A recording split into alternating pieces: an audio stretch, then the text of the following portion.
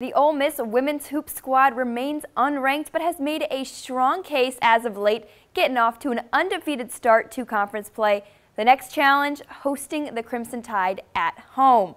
Ole Miss women's hoops putting its flawless SEC record on the line against Alabama. In the first, Angel Baker picking up right where she left off last game, creating her own shot, knocking down the midi to open up the scoring. How about it? Maya Taylor picked up 2 fouls in the first minute, but Destiny Salary steps up. She's money from deep, puts the Rebs up by 1. Later on in the quarter, great ball movement here from the Rebs coming up. And guess who it is? Yet again, Salary finishes at the rim through contact, extending that lead to 4.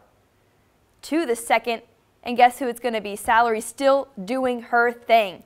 Spots up from three-point land, and she's going to cash it in to make it a 20-9 Ole Miss lead. But Bama wasn't going to roll over. Sarah Barker goes to work in the post, finishing over Baker, cutting the Rebel lead to just 4. And with just a minute to go, I think you guys have heard this name a few times tonight. Salary inbounds it off. Back the defender, can't finish, but Madison Scott is there to clean it up. Ole Miss goes into the half leading 27-25, but the second half was all Crimson Tide. Barker knocks down the triple, and Ole Miss could never find a way back. The Rebs fall 63-58. We may have gotten cocky. I don't know. I don't know our team to be like that, but it sure as hell looked like that on the floor. It looked like we had control of the game the whole time when I just know we didn't. And I kept trying to call timeouts, and the crowds tried to get involved, and we just did not perform. This is what happens in the SEC.